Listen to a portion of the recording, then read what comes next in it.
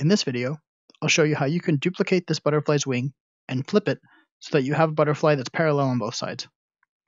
The first thing you want to do is select the butterfly wing. Then, copy that selection to a new layer. And then click Make this layer the transform object. You'll see this gizmo now appear. Now that you have the gizmo, hit Reset Pivot. Use the trigger, not the grab, to move this around. Put it symmetrical down the middle. And then hit Flip Z. Now, you have a perfectly symmetrical butterfly. Depending on the orientation of the world, you may want to choose a different axis of rotation.